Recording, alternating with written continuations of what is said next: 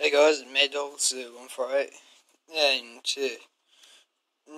this is day one of the build blog that I'm starting, which is what I'm doing is mounting this Xbox 360 original. As you can see, it doesn't even have the HDMI, one of the first ones, onto this board, and then I'm going to try and watercool it,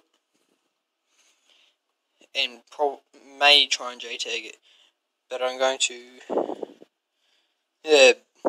this is how I've got the, this is how I got the cooler set up. So at the moment, as you see, I put tape over the joints for the ducting so that it doesn't bring the air in from anywhere else, it's only bringing it in through the heatsink. The I/O for the power and stuff, I am going to have to remove the plug and extend it, and I'm going to actually have it mounted there. The hard drive, I've already extended the cable, which I did today.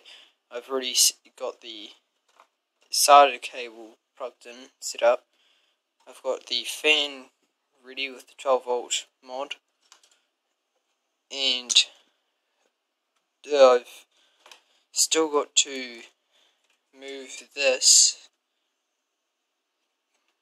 As you can see, it's a hub, so I can have 4 USB, and component VGA, Dolby Digital, S-Video.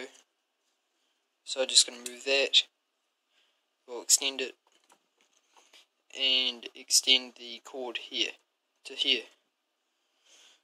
So that's it for the first video. I'll keep you updated, keep showing everything. See you next time.